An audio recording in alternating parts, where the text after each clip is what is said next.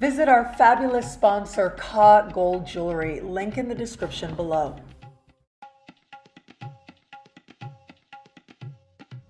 Hello, fabulous superstar Virgo. Welcome to your horoscope for the month of March 2019, looking at life and love. I am your astrologer, Nadiya Shah. Thank you for being here. What an amazing month it is. It is monumental in some ways, and it is inspirational in others. There may be some confusion, yes, but there's also a whole lot of excitement and a lot to look forward to, especially for you. So let's start with what is happening right around the 5th and 6th, depending on where you are on the planet. You could even give a day on either side, but there are several things happening. And first is Mercury retrograde, your ruling planet going retro in your opposite sign.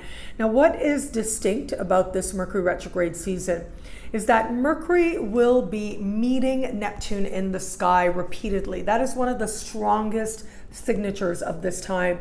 And what this tells me is that people, whether intentionally or unintentionally, especially people that you are aligned with, your one-on-one alliances, business partnerships of all kind for that matter, are going to not be very clear. And so whether that's not clear in terms of what you want, not clear in terms of what you're expecting or what they are expecting of you, not clear of intentions, but also a sense of some restlessness can also be there as well, where it comes to the people that you've aligned with, whether it's them acting that way or you feeling restless about the alliances that you have. Nothing is going to feel very clear where it comes to those one-on-one connections, at least not this month.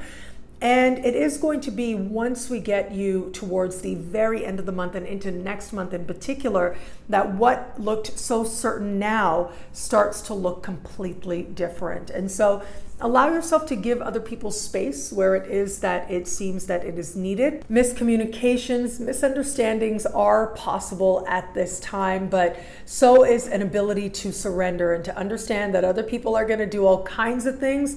And at the end of the day, it doesn't have to have anything to do with you.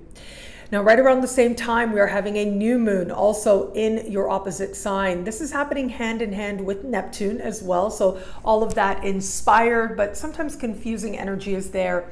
However, the difference is with this new moon is that it is going to be speaking in harmony with Mars, with Saturn, with Pluto as well. And what this tells me is that there is tremendous power at this time. And this can be a time when you are introduced to people, and especially where it is that you are reintroduced to people, and you get a chance to start fresh, or you get a chance to align with them once again, that some of the bigger opportunities this month can find you. The truly monumental news this month is that under the light of this new moon, Uranus will change signs, moving back into fellow Earth sign Taurus. You got a little taste of this energy in the middle of last year, but now here it is, Uranus moving, changing signs for a nice long stay for the better part of the next 7 years. Now, this is important for a few reasons in the context of this month, and in particular with this new moon. I do think the fact that these two celestial events are occurring somewhat simultaneously speaks volumes to some connection playing out there.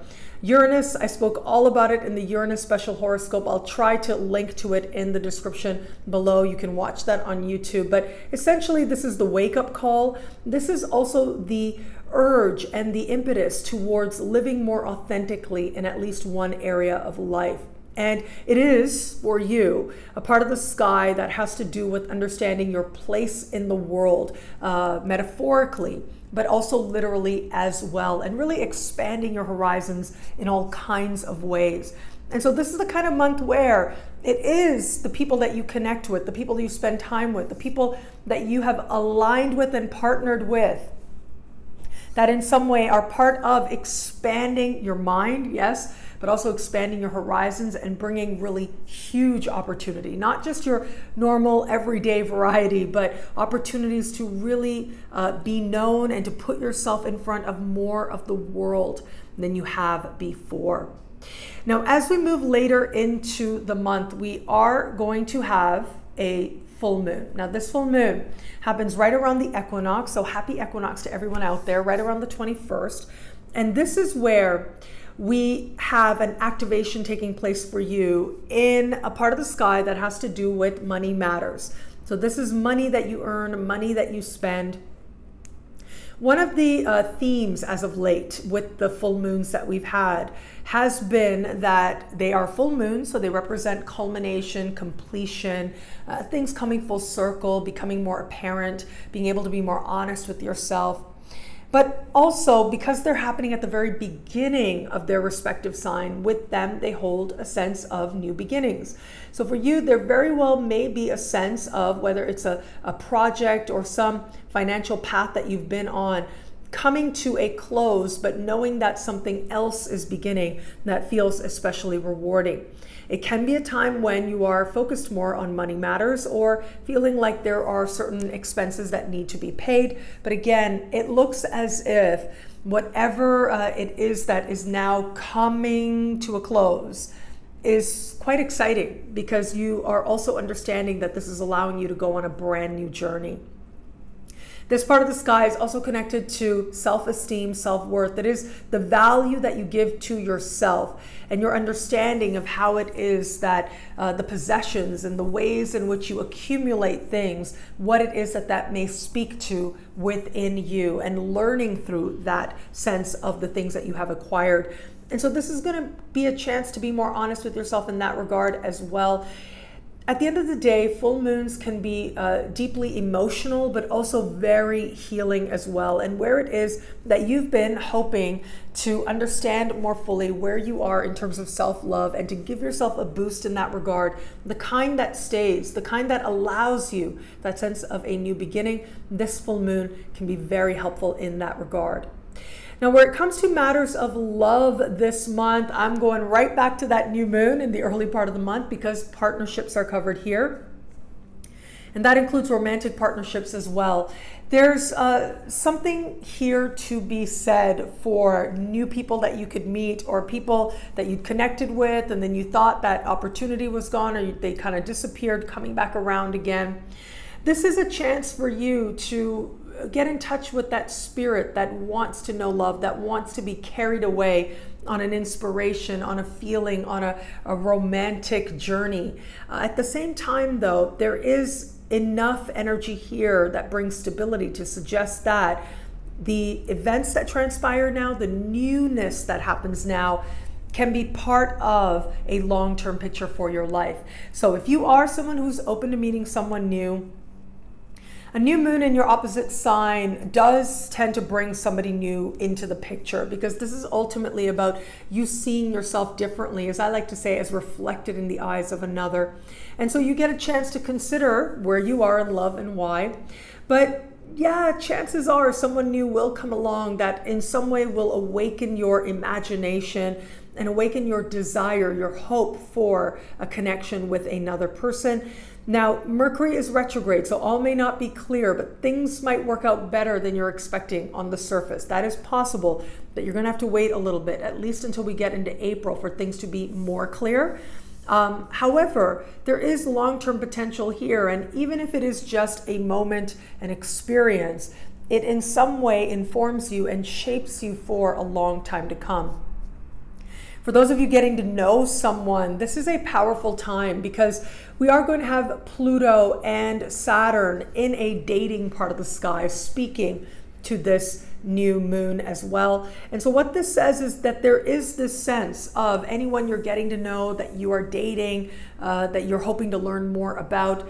There is this sense of focus on the bigger picture and whether or not they fit into the bigger picture, and feeling like things are moving in a direction that is more stable. Getting in touch with the part of you that desires deeper commitment can show up for you at this time, and you start envisioning how it is that this person could work out as a partner in the long term. Again, all is not very clear. That really is okay. There's something to keep in mind if you are getting to know somebody, or if you're in an established bond. And that is Mercury retrograde in your opposite sign. If a breakup does happen, chances are you won't stay broken up.